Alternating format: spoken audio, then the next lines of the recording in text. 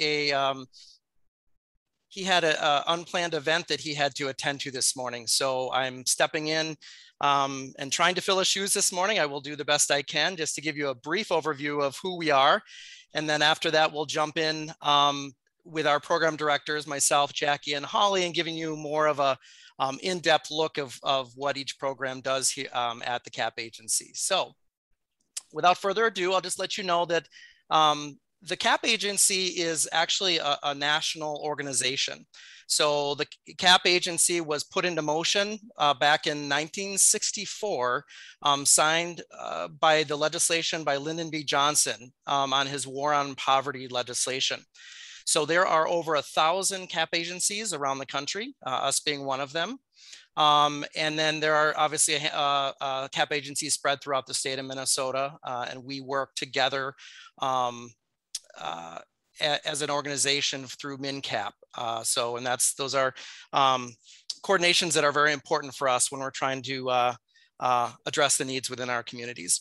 The CAP agency has over 26 programs. I'm not going to list them all, but I will just let you know that we have programming in crisis intervention, food and nutrition, education, safe and stable housing, and community outreach. So today we should cover most of those areas. And of course, we're open to any questions that any of our FISH partners have today about CAP. Just to review our mission and vision, our mission, as stated on our website, is to assist and empower people to achieve social and economic well-being by providing services in partnership with our communities. And our vision is aligned to that, to create strong community with healthy individuals, families, quality education, safe and affordable housing, and a work that dignifies. So that's overall what we do. We're really focused on outcomes. Of course, it can't be a perfect measure to try to reach 100% of all outcomes for all areas, but we really want to make sure that our families and individuals within Scott Carver and Dakota, which is our service area, are stable, that we all can mobilize not only internal resources, but also external resources to try to meet those goals, and really to empower our clients. Our past executive director, Joe Vaughn, used to always say, it's not a hand down, it's a hand up. So we really want to give that hand up to the clients that we serve and make sure that they reach self-sufficiency. So our goal is just to partner with our clients and to really move their mission forward and goals forward so they can be successful. So with that said, we have a PowerPoint. So is that something that Bethany, you have queued up for us, or is it something that I will need to? Okay. All right. So let me get that. Just a moment.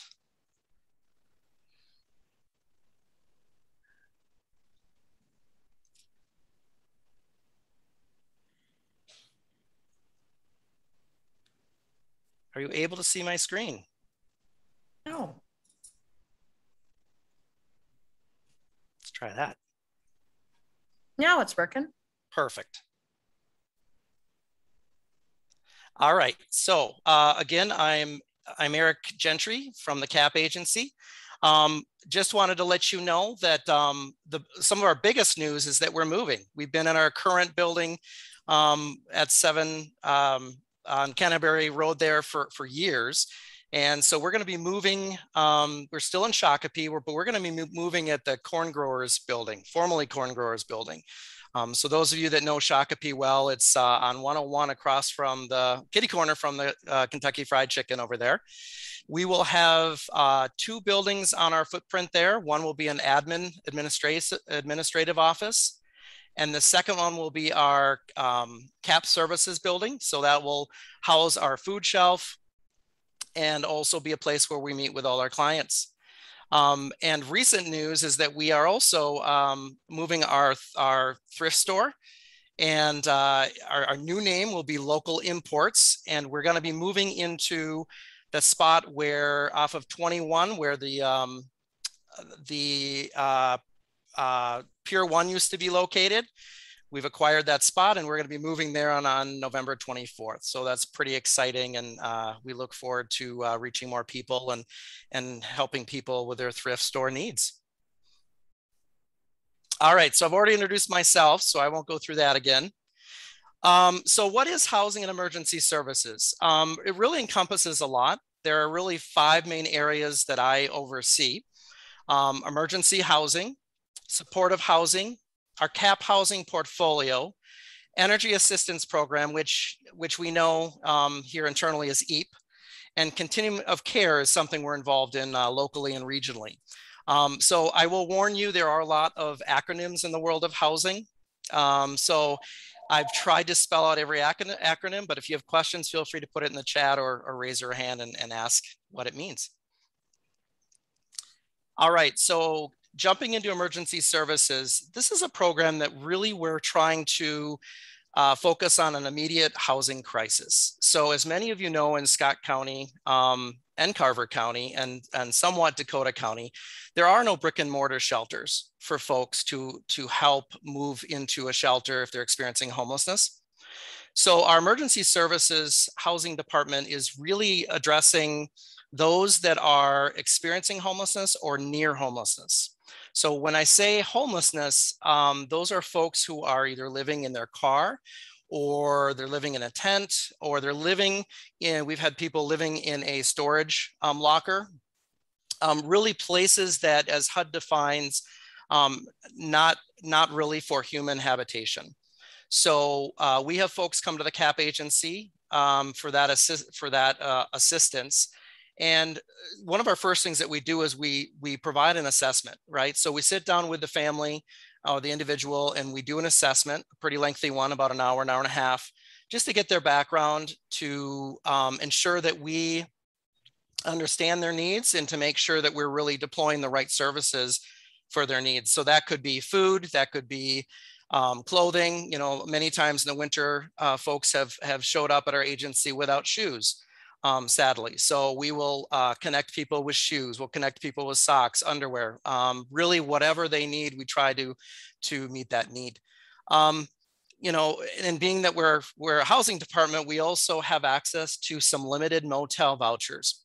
So as the CAP agency, we do fundraising through one of our main events, which is Project Community Connect, which is an event I'll talk about briefly further on, but it's a partnership between Scott and Carver County and CAP agency. And so we fundraise for these dollars. We also receive some limited dollars from both Scott and Carver County. But this is really how we house people that are living in those areas I'd mentioned earlier, like tents, cars, et cetera, especially in the really extreme weather times in Minnesota. So when it gets really hot or very cold, as it does in Minnesota in you know, late November through March. So we will assist people and put them in motels, but we also do some what I term as prevention. So we do some prevention for those that are near homeless. So people who, near homeless is considered people who, let's say, fell on some bad times, can't pay their rent or mortgage. They really need that just short-term assistance to help them over the hump to make sure that they keep their housing. So we have a program through the state of Minnesota called FHPAP, another acronym, Family Homeless Prevention and Assistance Program. And we are a subgrantee with Carver County, with our partners in Scott County also. And so we will, again, assess folks that call us. We have limited funding, so we can't help everyone who calls us, but we are be able to help a handful of people every month with the dollars we receive. Just wanted to quickly mention an exciting new partner that we have is United Way 211. So in the past, it used to be that the CAP agency does an assessment on folks that come into the agency when they first call, but now that folks that are near homeless or experiencing rent arrears, they will call 211 first to get assessed and get services, and then be sent back to CAP if they indeed are qualified for the FHPAP program. And then I just wanted to mention that we refer folks to all of our 25 other programs, and then we also have some other external partners, including the counties that assist us, including Fish Network, as was displayed in the 3 needs that were presented in the beginning of the meeting. Our staff loves the Fish Network to list those needs, so great resource. Jumping into our second area, supportive housing. This is really the nuts and bolts of our funding for people who can't afford housing. So you may have some awareness of the rental market and you may not. In Scott County and Carver County and really in the region, the rental vacancy rate has been under 1% for years. It has been a landlord market for as long as I can remember. So with that, there's a lot of demand and not enough housing. So we have people that come to us that are paying 50, 60, 70, 80% of their income towards rent in the area. So there's a great need for rental assistance, or you've heard the term subsidy. We receive funding from both the federal government, HUD, and also the state. Minnesota Housing is FHPAP, and we also receive some funding through Department of Human Services for that. Our focus really is to help people get into housing, create stability. And there's two tracks for that. One is a 24-month program that used to be the old transitional housing model. It's now called rapid rehousing. And then our second track is permanent supportive housing, or PSH. And that really is not only housing, but also services attached to housing to ensure that folks are successful out in the community. So there are some folks that we come across that need more than just a roof over their head. They need help with some of their daily activities, getting to the doctor, transportation, all those things. So that's what PSH is. And both of these tracks, we focus on stability and giving the time and the space for all our clients to really work on their individual goals. Our funders really want folks to increase their income. And to that end, by increasing income, being able to exit our programs and being able to get into a housing situation on their own and pay their full rent. Also, many of these programs want, because they want an increase of income, you need employment. So we work on that. And then we're really working on recidivism, really making sure that people are not returning to homelessness. You know, there has been, in my experience in the 20 plus years and working in the industry, a segment of the folks that we serve that do come back, that unfortunately, for various reasons in their life, may exit a program and be successful for a while and then fall on hard times again. So our focus is really to make sure people are, again, we're giving a hand up and they're really able to fish on their own. And then we have family service coordinators at CAP. So that's the service component, really just the case management that helps our clients become more successful out in the community. Moving along, I wanted to talk about CAP Housing. So CAP Housing has a housing portfolio. We acquired our units over most of the 1990s and early 2000s. Most of our footprint for our housing portfolio is in Dakota County. We do have 9 units in Scott County. One of them is a duplex in Shakopee, which we manage for the Scott County Community Development Agency, the CDA. And then we have our own building over in Savage, which is a 7-plex.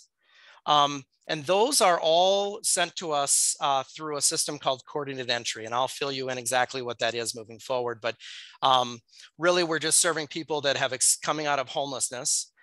We have an approach, which is housing first. So housing first is just really meeting people where they're at. We don't set up barriers. So we have folks that come into our housing that may be using chemicals or illicit drugs. So, you know, we have rules around that, but we also are meeting them where they're at and making sure they're working towards sobriety while they have some stability in our home. And just one note here that my housing manager who manages this wanted me to let you guys know that we're seeing an uptick in Scott County with single men and the need for housing. So most of the folks that are in our property in Savage are single men that have come up through our coordinated entry system. So just more of a note for everybody. We're really excited to add to our portfolio a housing coach. So really just another added measure to help our clients in CAP Housing become successful, kind of a case management component. As good as Michelle Polson, who is our manager of CAP Housing is, she can't do it all. So, and then lastly, we just want to be good neighbors. So we move folks into our housing. We really try to keep that line of communication open, not only with the surrounding neighborhood, but we have great partnerships with law enforcement and community leaders. So this is really important to us. This is just a picture of our Savage property. And again, this is the 7-plex that we have. And then this is the CDA property in Shakopee. And this is, again, a duplex. So it has a 2-bedroom on the left side and a 4-bedroom on the right side. All right, so you might be asking, how does someone that I may know or am working with access housing? So I mentioned the coordinated entry system. Back in the day, it used to be whoever had the most resources, whoever was connected to someone at the county or a case manager or really an advocate got all the resources.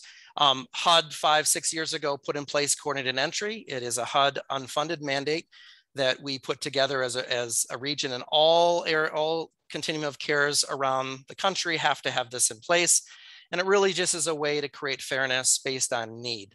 I won't read the list, but basically there's a waiting list based on a score that someone going through coordinated entry is placed on the list based on the score. So if you think about it, if you get the highest score, you're going to go into a permanent supportive housing program. If you get a lower score, you're probably going to be more on a rapid rehousing shorter term program. I just want to do a quick plug here. I always get the question, what can we do to help housing at CAP? We're always looking for donations, of course, to help our clients, especially our motel voucher system. But recently, we're really also looking at gap funding. So those things that our grants can't pay for, things like getting a driver's license, getting their GED, car repair, sometimes clothing that we may not have access to. So those things we're always looking to get help. And then lastly, we have housing projects for our CAP housing portfolio. And so if you're looking for a good team builder in the spring or summer, or even fall, I can get you connected with Michelle and we can get your group out there to help us with landscaping or painting or whatever you might want to do with your group. Just want to mention energy assistance. It's another program that I oversee. It's a $4 million program that we receive funding through the state of Minnesota Commerce Department. We cover energy bills, water, and water is a new program this year with the COVID stimulus dollars. So we're able to pay in arrears, those amounts that haven't been paid in their water bills. And I've been told we have probably a couple more months left with the water. It's been a very popular funding stream this year as of October 1 start. We help with utility disconnections or fuel deliveries. So some people have propane tanks, some people have electricity, some people have oil. We can help with all of that for folks. And then we also have education. So our manager does podcasts that can be accessed on our website. So we have over 300 people that listen to the podcasts on a regular basis during our season. And then we have repair and replacement, which is really kicking up to high gear now that the cold weather is upon us. So that is, if someone's furnace goes out, they can call us 24/7 and we can get an inspector out there and we can get one of our HVAC folks to replace their heating component if needed. Just a really quick takeaway on energy assistance. It started October 1st and runs through May 31st. And this year, just on this slide, want to point out that we have a lot more money because of the COVID stimulus dollars through the ARPA. So we can pay up to $2,000 in primary heat grants. So again, people who are behind in paying their heat, we can help in that and their electricity. And then we have crisis grants up to $1,200. So a crisis grant would be if someone gets a disconnect notice and their electricity will be shut off in a matter of days, they can contact us and we can assist folks with that. And this is just indicating the income eligibility for our EAT program. So this amount is just really the how much folks can make within a 3-month period of time. Real quick, want to touch on continuum of care I mentioned is a HUD unfunded mandate again, and there are 10 COCs in the state of Minnesota. And the one that we're involved in is this one right here. It's the wraparound that wraparound Ramsey and Hennepin County, includes Carver, Scott, Dakota, Washington, and Anoka. And we all work together on homeless planning for the region, but we also have a local a local group that I'll get into called Heading Home Scott Carver. But again, we just do a lot of planning on the regional level and make sure that we are creating a system that if someone goes from Washington to Carver, it's consistent and people have to, can only go to limited doors and not have to go to 5 different doors to get services. And then again, Heading Home Scott Carver.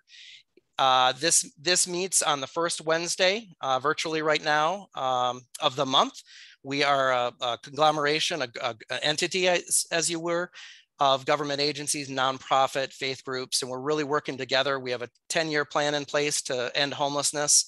Obviously, not one agency, not even CAP can do it alone. So we really need to create partnerships and work together. So we have weekly phone calls for Heading Home Scott Carver, just to touch base on some of the trends and some of the needs in the community. And then we have a monthly meeting, which a lot of times we have speakers at.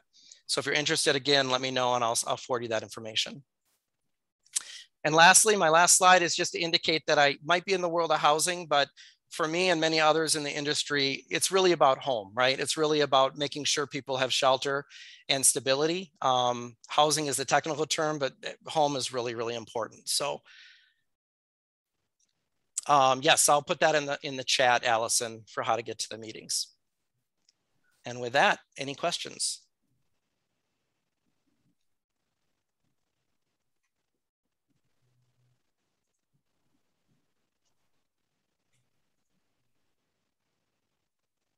Do you know off the top of your head, Eric, how many households we helped last year with EAP? It's quite a few. I think people are going to be surprised how many people we helped. Yeah, so last I heard, last season, so not including the summer season, we had a special COVID summer season. We're usually off in the summer and we were operating 12 months out of the year this year. Usually our normal season, we hit about 6,000 people in Scott Carver and Dakota. That's households, right? Households, correct. Yeah. So our EAP department is never has a dull moment. We're always busy, which is good. All right. Well, if there's no other questions, I'm going to pass the baton over to Jackie Laura, our Director of Nutrition and Community Services. Thank you, Eric. Are you going to continue to run the slide? I can stop sharing if you want to do it. Oh, okay. We could do that.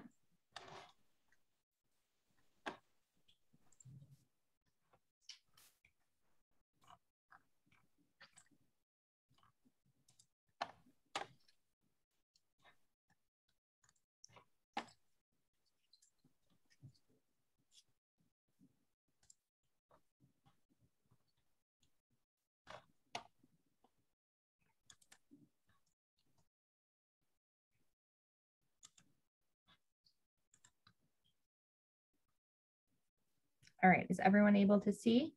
Yes. Okay, perfect. So I'm Jackie Lara, Director of Nutrition and Community Services.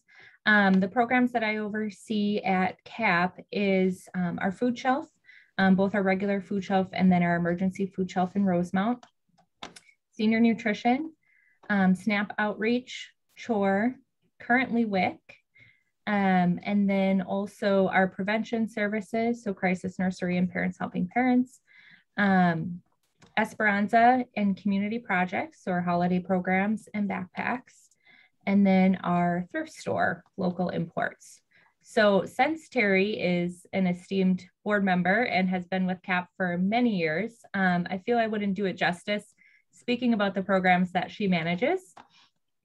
So I will go ahead and let her take over here. Let me get Thank you. Yeah, I appreciated learning a lot of stuff from Eric. I used to be in energy assistance. My coverage was all of Carver County. I processed all of those energy assistance applications. So, and then I also was emergency services coordinator for many years. And of course, it's changed quite a bit, but we did some of the programs that Eric has talked about and developed within emergency services. And since I do like to brag, I guess I feel proud, I guess I should say, proud that I will be with CAP agency 32 years as of December 1st. So it's very good to join you all today. I've done many programs, like I've mentioned, with the CAP agency currently. I do manage the CHORE program for seniors, SNAP outreach, and then news during the COVID pandemic. Part of CHORE does telephone reassurance. So we call all of the seniors that have filled out a nutrition assessment activities of daily living sheet, and we are funded by the Trellis organization. They used to be known as Metropolitan Area Agency on Aging. So some people might know them better as the Senior Linkage Line. They're a huge organization that is funded by the Minnesota Board on Aging, and then Congress passes the Older Americans Act Title III funds. So it comes down federally through the state, and then we're a designated organization to do that. So that program, we do Scott, Carver, and Dakota. So I call the seniors, chat with them, ask them if they need further resources. Sometimes they like to chat. Sometimes they're like, I'm good. We don't need anything. I'm like, okay, that's fine. And then good to know that, and they're usually very happy that somebody is thinking about them and not forgetting about them. So that is part of that program. The other program that I manage is CHORE program for seniors. That is just in Scott and Carver. And it's not a big program, but obviously for the people that we do help, it's very helpful. We get a lot of referrals from internally our other CAP programs. A lot of them do come from senior nutrition because they obviously are in that realm of the age. It has to be 60 or over. We do help people that are under 60 but are on Social Security disability, and they get a waiver program. So that means a public health nurse has done a long-term care assessment, and they are vulnerable to be sent to a nursing home because they're low income and they have health impairment. So we do help those people as well. That is something that's funded by CAP, and we don't get money from the Title IIIB or Trellis, but obviously we do want to help those people as well.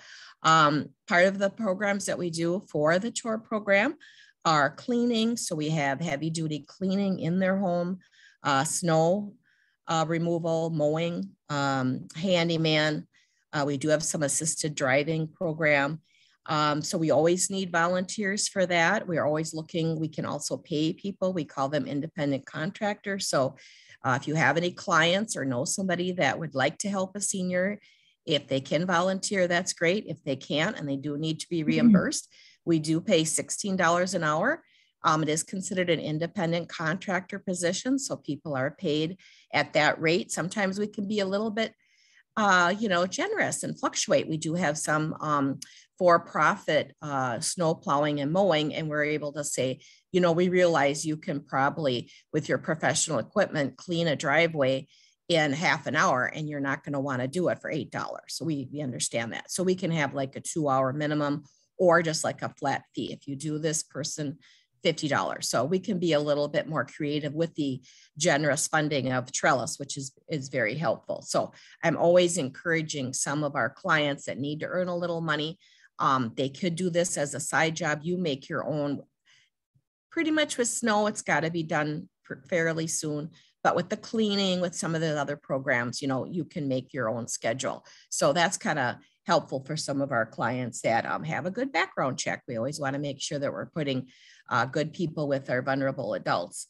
The other program that I wanted to give you just a little bit of stats for that, just to see how many people that we do help. For the last federal fiscal year, some of these are duplication of the same clients just because we can help somebody, let's say with routine cleaning, they might need some driving and they need some mowing. So it's the last federal fiscal year for the 4 quarters was 105 people. For the telephone reassurance, starting from the beginning of this year, I've called 400 seniors. And then for the CHORE units, which is considered either an hour of work is considered a unit, or with the handyman, it's one project. So handyman, we could do fixing a broken screen door, maybe where we built a ramp this summer. We built a ramp for a senior.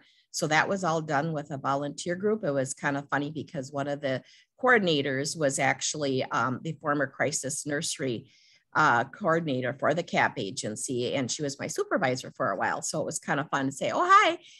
She said, you still work at CAP? And I'm like, oh yeah, it's going to be hard to get rid of me.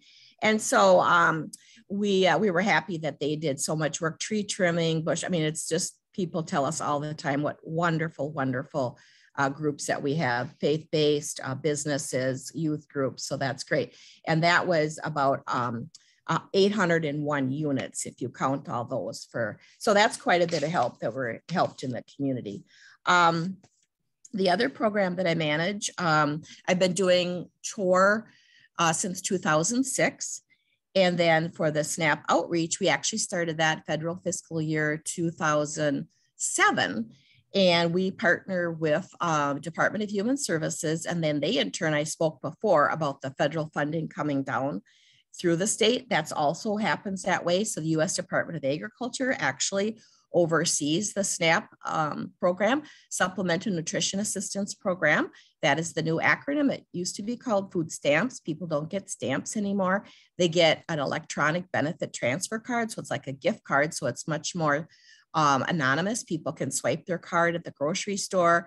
And then also they get loaded with the dollars that they're eligible for automatically every month. And then they create their own PIN so that there's less fraud that way. So then they can swipe their PIN and buy it. It's just for food. That is Scott, Carver, and Dakota County. And it does go by income, but it also takes into effect deductions. So seniors get medical and housing, and then families that are working, they get 20% of their earned income deducted. They pay child support, they pay daycare. So it does take into those account, those people that truly, they do it that way. It's a little harder. Energy assistance is kind of nice in a way because it just says, this is how much gross income you could have 3 months, you're good. For SNAP, it's a little bit more complicated because they want to really tailor to those people who really have a need for food. So they figure if they take their gross income, do some deductions, then they have to get below the poverty guideline. So it is quite a necessary program, but obviously it's meant for those people who really, really need help with food.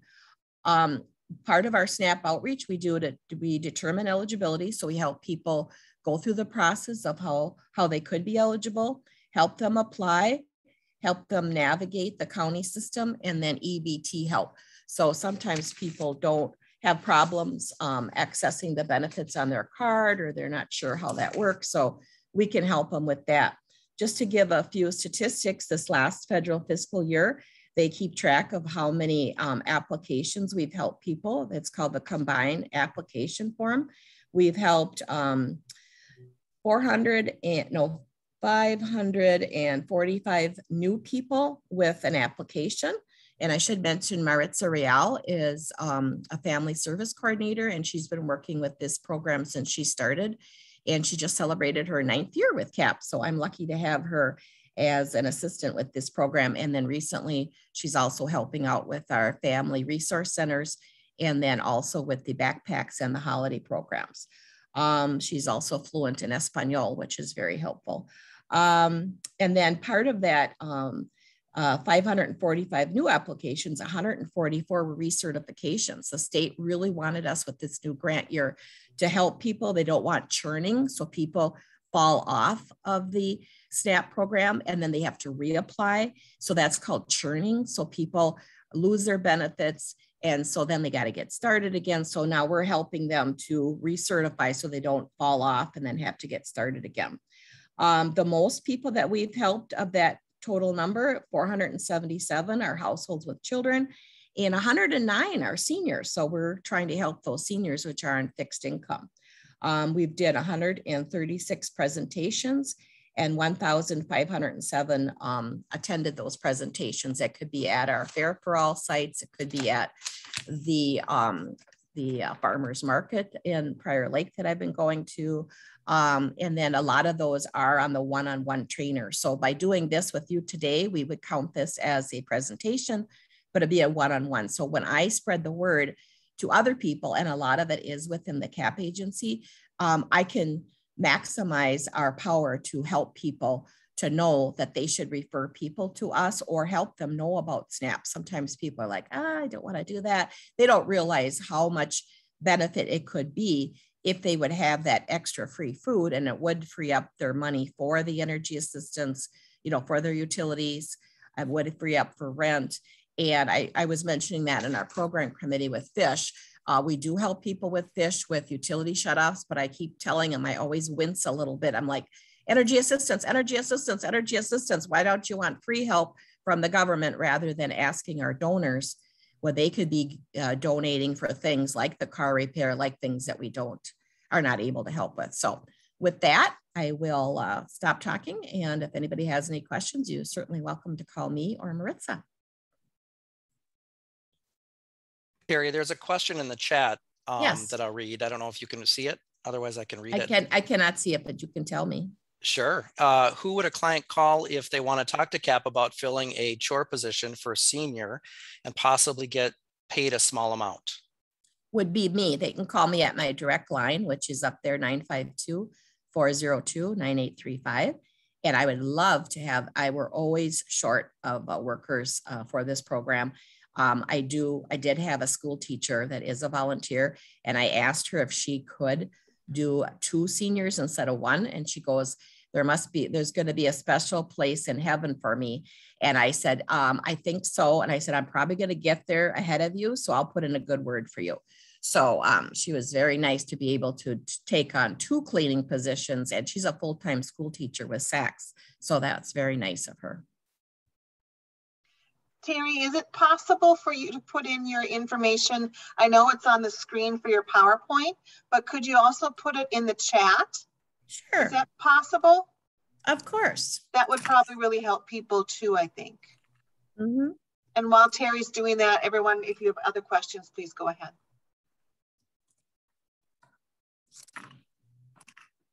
Terry, we're short of handyman too. So if you know of anybody who's at all handy, that would be helpful.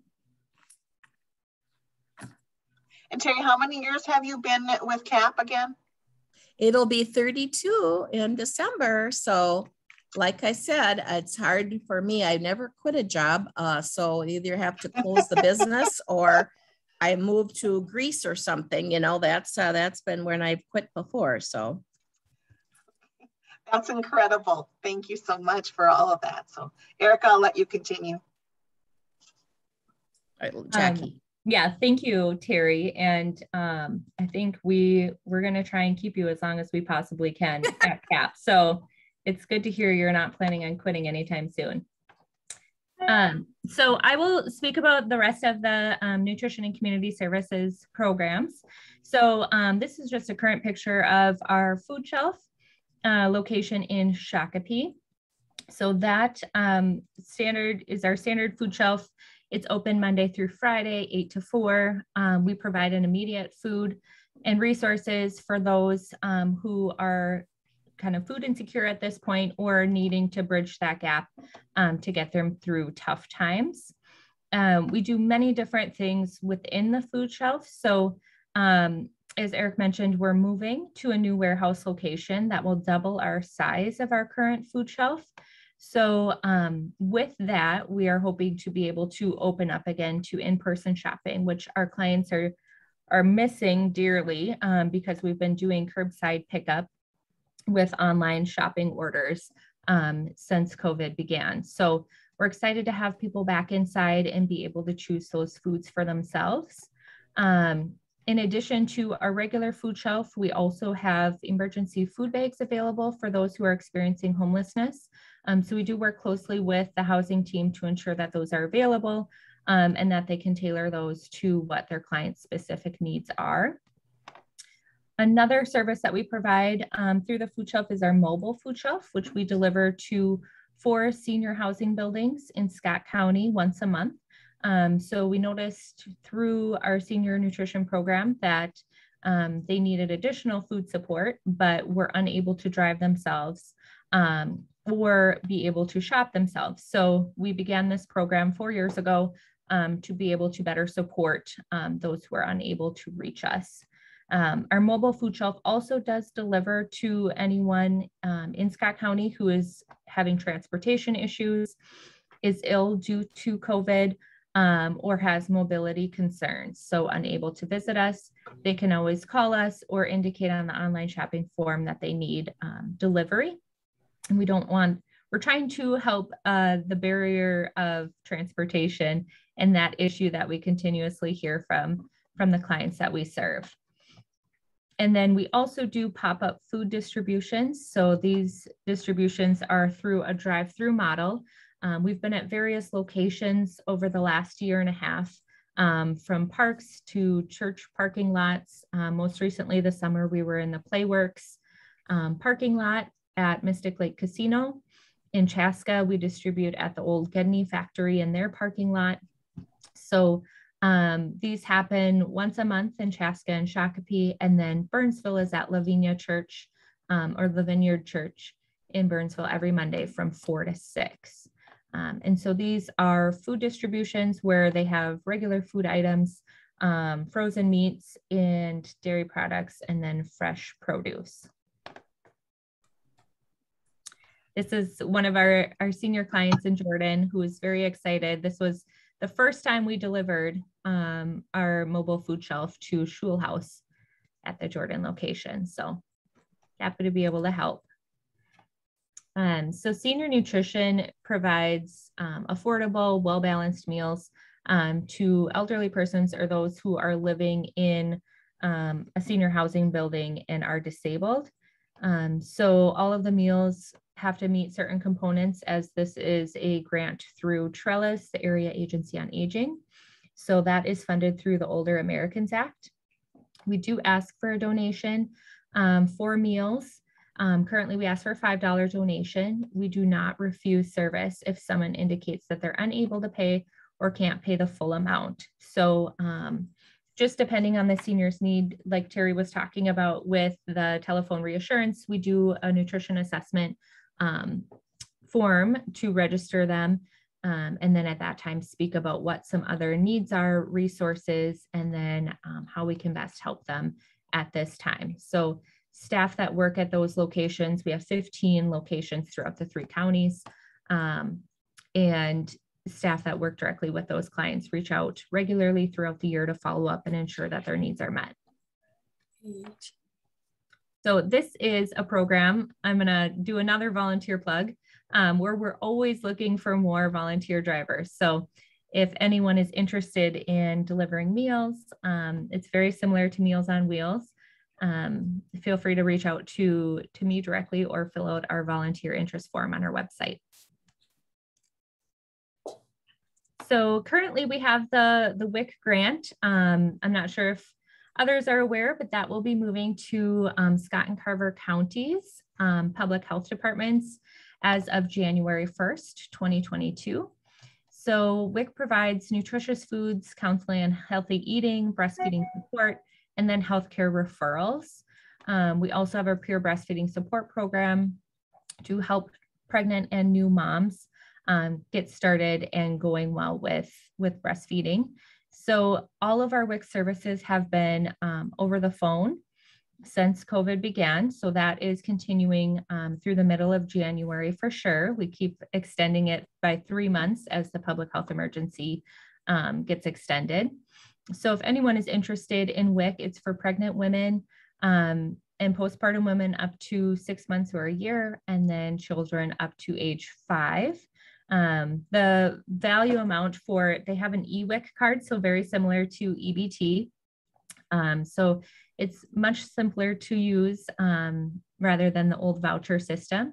And usually a pregnant woman gets about $75 worth of food every month, and then children get about $50 worth of food. So feel free to fill out the interest form on our website or call their direct number there to sign up. So our community projects are not necessarily grant-based, but provided through donations, community support, and then small foundations and other grants made available through the community resources. So Project Student Success provides backpacks with school supplies for pre-K through 12th grade for any student that is utilizing one of our programs. Hope for the Holidays, which we just started advertising at the beginning of October. We have 4 different holiday programs within that program. Is Adopt a Family, where families fill out a wish list form, and we have community members that say they want to donate or sponsor a family of 4, and then we match them with a family in need and then provide them with that family's wish list. Toy distribution is where there are toy drives, toys for tots, all of those types of things. Those come into us, and then if anyone isn't able to register for Adopt a Family, we sign them up for toy distribution, and then they can select from the gifts donated for their family. We also have Adopt a Senior, which provides every senior within our programs a reusable bag filled with toiletries, household items, all usable things that seniors are often asking for. And then we have our Eid celebration, which was the first annual celebration was this past May. So celebrating the end of Ramadan. So it was very helpful to have Terry was part of that committee to get that going, along with some members from our Justice Task Force or Alliance for Progress staff members within CAP that are kind of moving the needle forward in terms of justice and services provided within our service area. And then Esperanza was formerly a grassroots organization, and it was acquired by CAP in June 2020. So Mary Hernandez is leading that effort as our community projects coordinator. So she oversees the soccer camp, summer camp, and then cultural navigation for the Latino community to access various resources. So if someone is in need, they'll reach out to Mary and ask how she can access other services. And part of that cultural navigation is we now have a contract with Scott County for Maritza to provide cultural navigation and translation at the Family Resource Centers, as Terry indicated. And that is 3 days a week, every week at different locations within the county. And then Prevention Services is our crisis nursery program and Parents Helping Parents. So Crisis Nursery is a 24-hour hotline. That is the direct number listed. So it provides access to support, resources, and then emergency childcare. So whether someone needs to go to a court appointment or meet with a lawyer or go to a medical appointment and they don't have childcare, reaching out to provide that emergency childcare through our licensed childcare providers that have been screened and trained based on our requirements. And then Parents Helping Parents is a support group that is co-led by parents in the community, monthly meetings in Shakopee and Chaska, and then soon to have a new location in Jordan. So we're working closely with the FamilyWise program through the state to get those meetings back up and running and that new location starting in Jordan. And then I believe this is the last, the last slide of mine, but Local Imports is the new name of our thrift store. You can support CAP by shopping at our local import store or donating to our store. It's a great way to find unique items, shop green, local, and then in doing so, you're supporting all of our programs and our mission. So donations are accepted Monday through Friday from 8 to 4 and Saturdays from 10 to 3. Our store hours currently are Monday through Friday from 9 to 6 and then Saturday from 9 to 3. So our new location as of November 24th will be the former Pier 1 import store in Shakopee in the Southbridge area. Does anyone have any questions for me? This is Lloyd Urbach. I'm just really interested in kind of briefly an overview of how many people on staff or volunteers are in the various programs and projects that you described. Sure. So we have in our food shelf, there are 3 staff.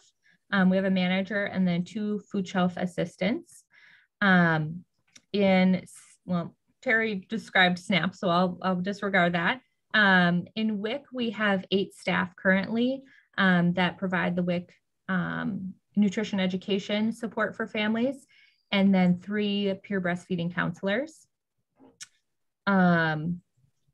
Let's see, senior nutrition, we have 10 employees, so a manager, and then 9 direct staff that serve the 600 plus seniors within the 3 counties.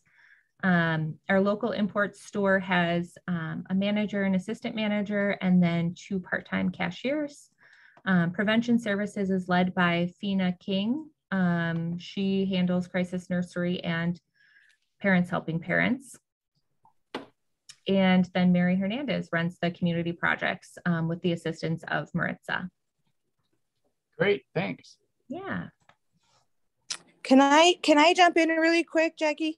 Sure. This is Mary Hernandez. I wanted to also share that we do the pop-up food distributions, and volunteers are always welcome. Mm-hmm. We are about to have our distribution here in Shakopee on October 29th. And we're coming back home we're going to run it in Lions Park, and we'll be sending a link out to let the community know, but also to welcome volunteers as they're our backbone. Mary, yeah. do you want to put your information in the chat too? So in case someone would like to volunteer, they can find you right away? Of course, yep. I will put it on there. Thank you, Mary. Great to hear from you. Thank you. We have one question in the chat, and that is, can you nominate someone for the Adopt a Senior program? If so, what is the process?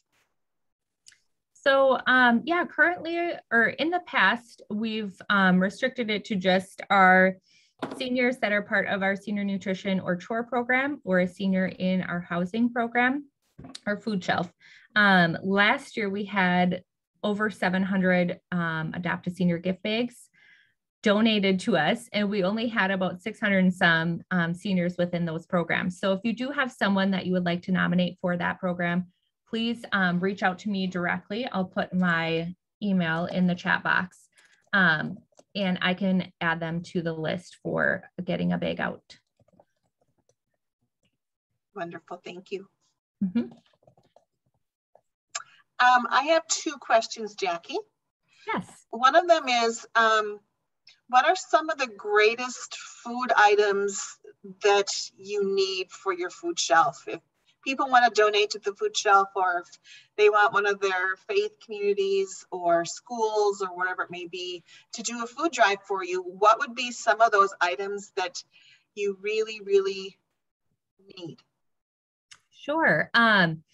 We always appreciate the food drives that different organizations and schools will do, because that often gives us a variety of items that we can't always purchase at Second Harvest or the food group, the local food banks. So in a lot of the items that I'm listing are items that we have to purchase at a higher price. So macaroni and cheese, the canned tuna or canned chicken, ready to eat soups.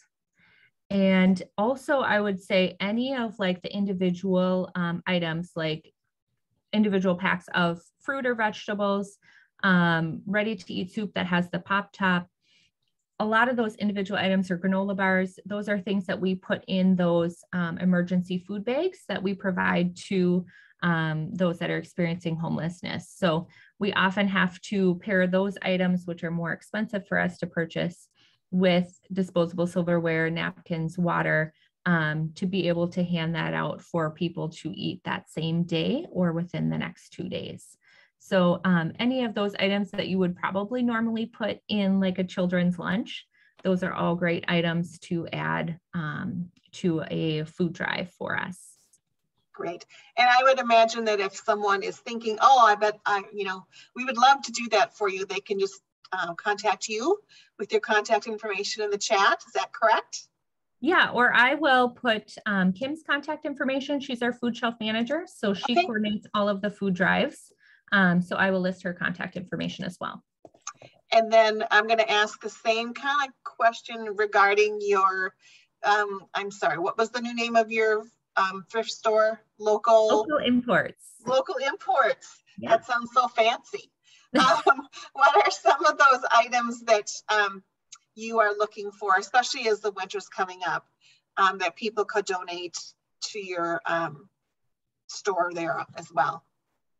Yeah, so any of the clothing items, coats, snow pants, hats, mittens, those are all hot commodities in the winter months, especially for children. So if you have any of those items that are gently used, so no holes or rips, things like that, feel free to donate those, as well as linens are a very common item that people come into thrift stores and shop for. So bedding, towels, washcloths, dishcloths, things like that. And then household items are another item that goes quickly in our store. As soon as we set something out, it is sold pretty much same day. So any small appliances, toasters, microwaves, pots and pans, things like that are very common for people to come in and shop for. So we would appreciate any and all of those items, as well as if you aren't sure, feel free to either contact us directly or stop by during the donation hours and we can chat too. Perfect. And Mary, I think you just commented that ethnic food is very expensive. Is that correct? Yes. Okay. So, Yes. Also, we, when we do culture appropriate products, they're so expensive. They're sometimes the food banks don't carry them. And I think, Mary, if you want to send me a list of those foods, I will certainly do a fish community updates and needs and let people know that the food shelf is looking for ethnic food. And I think that would be a great thing for people to know and to help out with. So I will definitely talk to Jackie and Kim and send you a list, especially, as the holidays come together and we sometimes are able to do Thanksgiving baskets or Christmas baskets that are a little more appropriate for certain families that we're able to serve. So I'll talk to my boss and Kim and we'll put a list together for you. Great. I'm excited about that. I love that. Perfect. Thank you. All right, Eric, who's next? We have Holly, who is our director of Head Start. Great. Thank you, Eric. And Jackie, I'm just going to tell you when to switch the slide, if that's great. Good. So you can go ahead and switch to the first one. As Eric said, I am Holly Schultz, and I am the Director of Head Start and Education Services at the CAP agency. I've been with CAP for 22 years, but I am brand new into this role. But I just wanted to share a little bit about the two programs that I support. So I support Head Start and also support Child Care Aware. So go ahead, Jackie. So our Head Start program, Eric kind of spoke to a little bit already about Lyndon Johnson and the war on poverty and how that brought about CAP. Well, that also brought about Head Start, was a part of that as well. And so the Head Start program is a national program that has been around for over 50 years. And so Head Start is a high quality early childhood program that supports children and families, and it is for low income families it supports. So it is a federal program, as well as our program also receives state funding as well. So as I said, it's a free high quality preschool or home visiting experience for low income prenatal women and children ages 0 to 5. Our program provides support for the whole child. So when you're thinking about an early childhood program, we're looking at not only the education of the child, but we're also looking at the child's health and nutrition and the family support. What goals is the family working towards? Because we believe as a Head Start program that by supporting the whole child and all of the people around the child and all of their needs, it helps them to be more ready for school and going into kindergarten. So another really essential part of Head Start is parent engagement. It's very important to our program, and it is encouraged through a variety of different opportunities that we give to parents. Parents are a part of our program planning. They help with policies and procedures. They're part of a decision-making as well, and are included on a decision-making council called Policy Council. So we nominate parents to represent other parents in the program, and they're a part of hiring, they're a part of, like I said, policies and procedures, they make approvals. So parents have a very big part of our program. Other ways that parents are a part of the program is through family events or field trips they can be a part of, home activities we do, possibly volunteering in the classroom, and just being a part of their child's education. We want parents to really understand their child and how they're learning and how they're growing, so that they can also be advocates moving forward for their child as they move into their school career in the school district.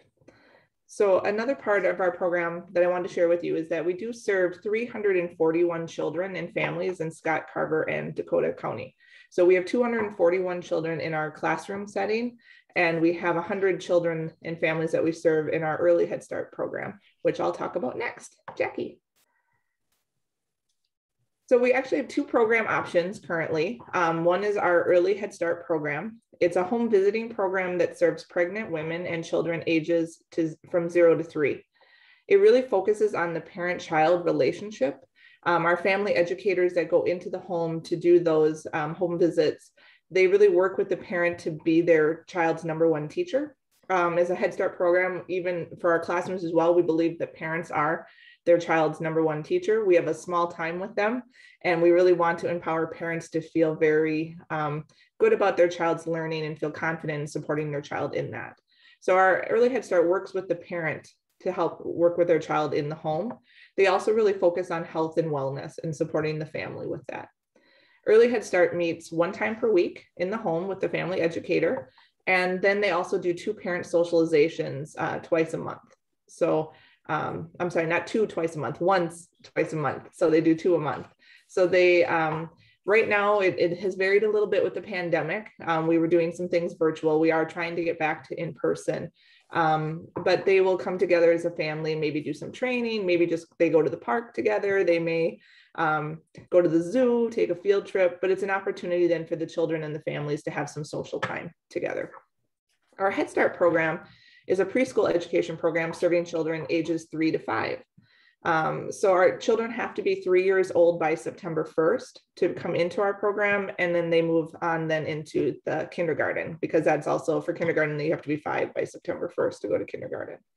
Our program offers not only education, but as I was saying, the whole child. So we support health, wellness guidance, and family support while preparing children for school readiness.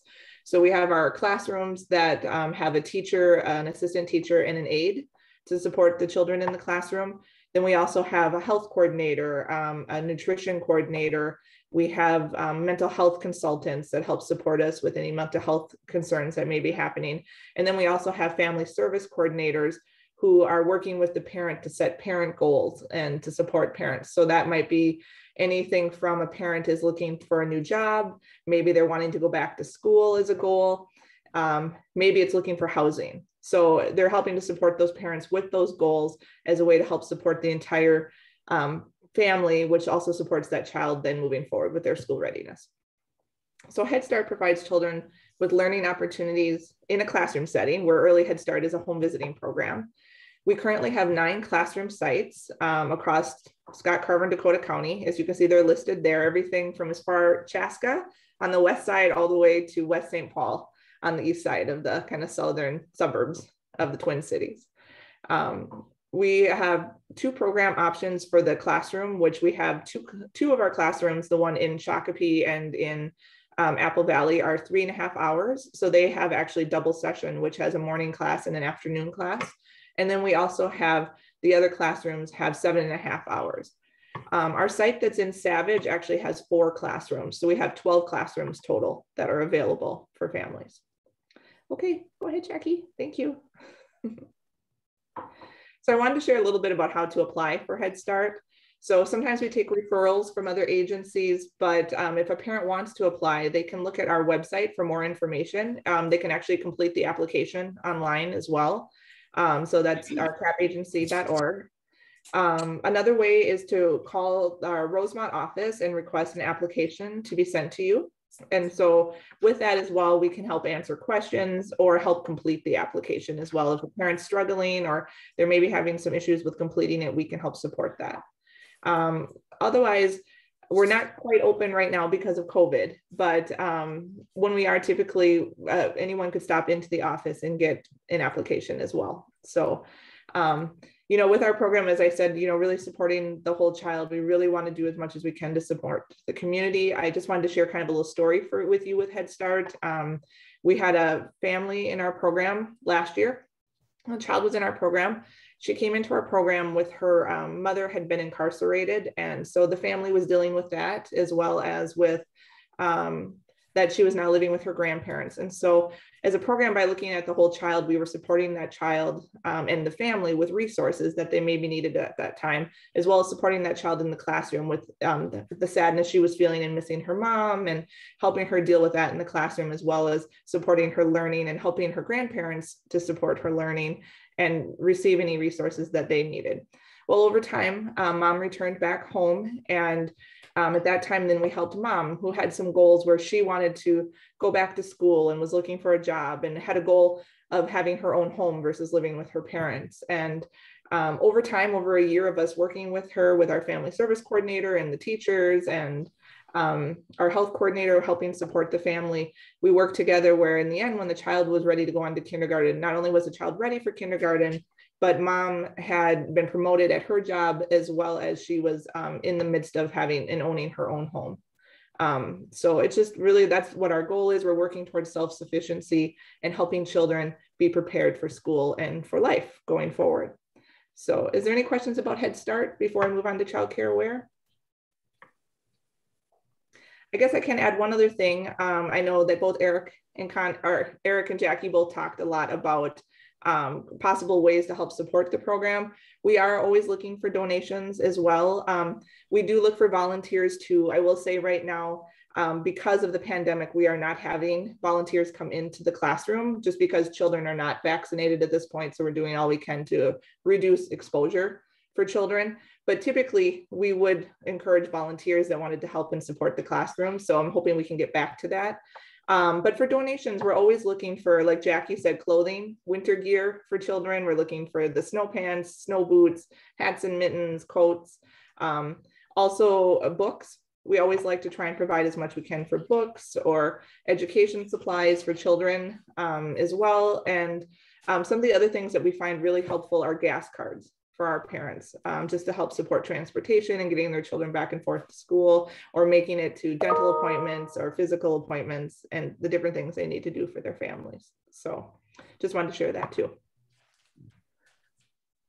Okay, if no questions, we'll do Child Care Aware. So the other program I support is Child Care Aware. Child Care Aware is helping children exceed in school and life by supporting the professional growth of early childhood educators and connecting families to quality childcare. So Child Care Aware is a resource, and it helps support, it's a support-based service.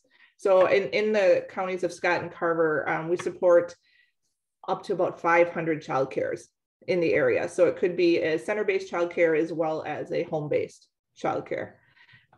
It's helping parents by providing information about the value of quality childcare, providing resources and toolkits to help parents so that they can choose the right childcare situation for their family. So that's done through our Parent Aware piece, and you can see there's the website for Parent Aware.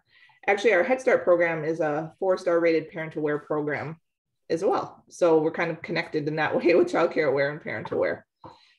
We support childcare educators in building the quality of their programs by offering professional development opportunities, training, grants, and scholarship programs. So we have coaches on our team that will go in and help support those childcare educators to continue with quality and, like I said, training and other things that they need to keep providing quality care for children. We also support childcare programs by inviting them to earn a Parent Aware star rating. And that was what I was speaking about with Head Start being a 4-star rating. Our program is helping support other child cares, whether it be a family child care that's in the home, or it might be a center-based, to help them get their 4-star rating or 2-star or 3-star rating, depending on the qualifications that they're trying to meet. We support the community in being present at the table. So really, Child Care Aware is really an advocate. It's trying to help support early childhood education and care and advocate for better services and quality services for the families and children in our community. Next slide. Thanks, Jackie. So just to share, child care aware services have been available for a very long time in Scott and Carver counties for over 40 years. We work in partnership with other programs to help support the needs of children and families, making sure that they're being heard and responded to in a manner that strengthens our communities and individuals. Right now, I wanted to add that we have our website here that you can check us out online, as well as our phone number here. Our current manager is Marie Johnson, and I'm sure that if you had any other questions for her, she certainly would be willing to answer those for you, and I could certainly pass those along.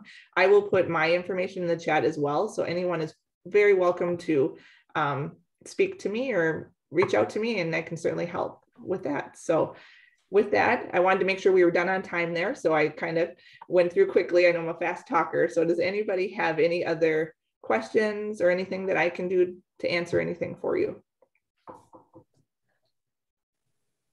Holly, while I am kind of wrapping things up with a couple last announcements, why don't you put your information in the chat also?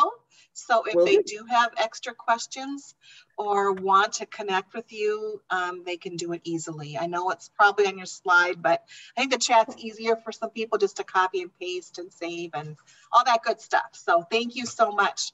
Thank you, Eric and Jackie and Terry and Holly for all the work you do and for all your information. I mean, time just flew this morning, hearing about everything that you guys do and the good work that you do in the community. So thank you so much for that. And I know that we are running short on time, but I do want to share this with you. That our second Thursday meeting in November is going to be November 18th. And so if you see that in yellow, it's because we have moved it because of Veterans Day. So mark your calendar if you tune in the second Thursday in November. Maybe I'll be here just to say good morning to you, but we will not have a program. So it will be November 18th, and we will have our other community partner, which is the CDA, talking about all the programs they have available and what they are doing to help people be homeowners and just learn that process of having a job and owning a home and all the things that they do for Scott County as well. So I think we have 1 minute left. So if there's anybody that has any fast announcements about anything they're doing or anything they'd like to let everybody know, now is your chance.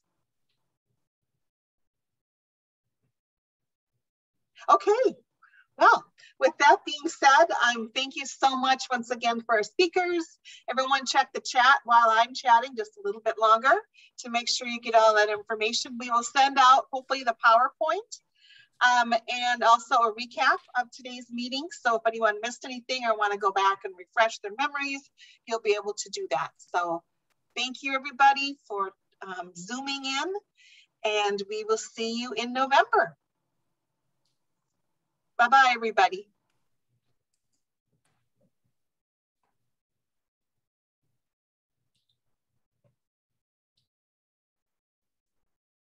Thanks, Bethany. Bye-bye. Bye-bye. Bye. Goodbye, everybody. Bye, Bethany. Thank you. Yes, see you, Eric. Thanks. Bye-bye. Bye-bye. Thank you, Terry. You're welcome. Anytime. Good to see you tuned in, Michelle. Oh, she left already. Okay. All right. Bye-bye, everybody. Again.